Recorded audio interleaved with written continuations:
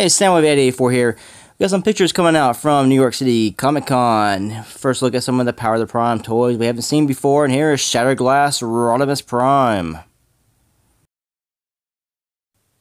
And here's our first look at an actual figure of all the Dinobots combined to form Volcanicus. And the head sculpt I'm still not a big fan of. It looks better here colored. And yes, I love the candy corn. Altogether, he actually does not look to be a bad combiner as I thought. The other pictures I just didn't really like. And here's what I'm most excited for.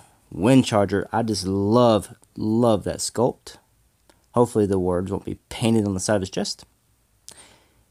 But overall, it screams G1 and I like it. We also get our first look at the Terrorcons, and here is Cutthroat. Not sure what they're going to be calling him now. I don't know if they changed his name. Some of these got their names changed.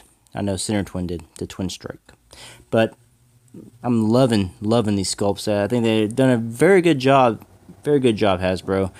You've actually impressed me with these sculpts for the Terrorcons. Thank you. And here is Ripper Snapper.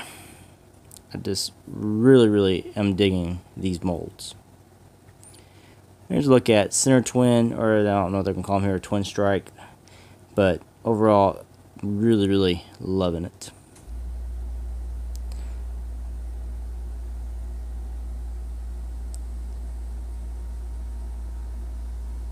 Gorgeous. And Hunga. And that's the underside of when he's in his beast mode, and you can see it's pretty much going to be at the bottom of his chest. And another more look at Hungar. And actually, out of all their molds so far, he's probably my least favorite, surprisingly enough. And coming up here is Blot. I think they changed the name to like Blip or Blit or something. I'm not positive. But back when there was Beast Hunters from Transformers Prime. And if you look in the background there, you'll see Titans Returns Grotusque. And he was actually available in Hasbro Toy Shop, and he's now out of stock. So hopefully they will relist him.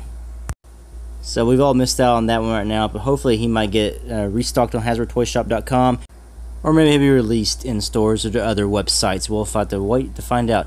So what are your thoughts on these so far picks? And hopefully we will see more coming out of New York City Comic Con. Until next time, peace out.